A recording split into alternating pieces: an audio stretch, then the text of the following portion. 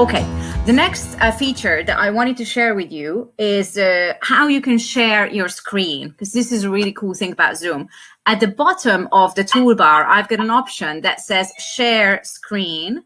And so I'm going to click on that now, and I'm going to share with you a worksheet that I downloaded from the iSLCollective website.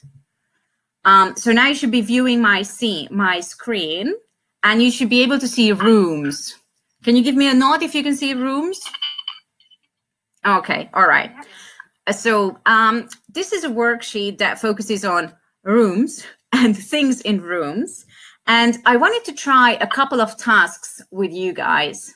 So for this, we're going to need to agree on gestures that we use. I'm going to give you true or false sentences. For example, I'm going to say, there is a bathtub in the bathroom, which is the example. And this sentence is true. So I want us to establish a hand gesture or a head movement or something for yes. What would be a good idea?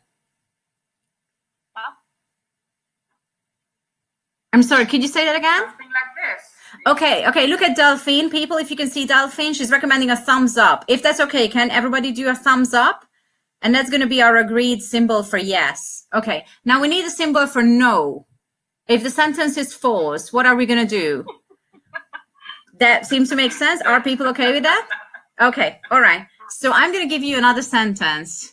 Oh, hello, Gaby, if I'm pronouncing that correctly. Welcome, and just go with the flow. You'll be able to watch the recording and you'll make up for what you... Thanks. Okay, all right. So look at the picture, everybody, that I'm sharing. Is this true or false? I'm going to give you a sentence, and I'm going to count to 3, and then I want you to go like this or like this. Like this if it's true, like this if it's false. Okay. In the bedroom, there are 2 carpets on the floor. 1, 2, 3. Okay. I'm going to do one more. In the living room, I'm assuming that's a living room.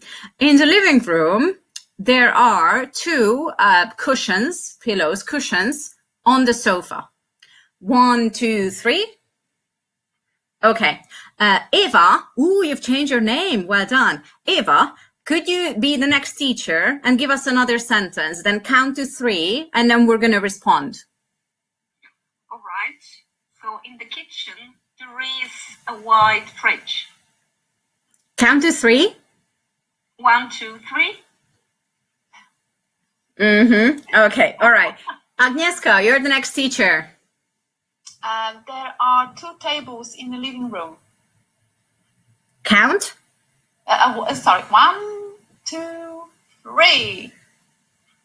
Okay. Agnieszka, who should be the next teacher? Peter.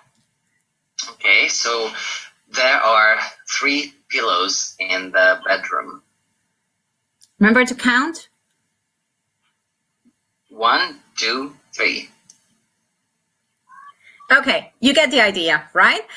So this is another way of involving a lot of students in open class and getting some meaningful language practice with a worksheet that would normally just be a gap fill, right? You can share your screen and you can share anything. You can select the application you want to share, or you can share everything on your screen, which is fine as long as you have closed anything that could be inappropriate before you started your lesson. I learned this the hard way, so remember that.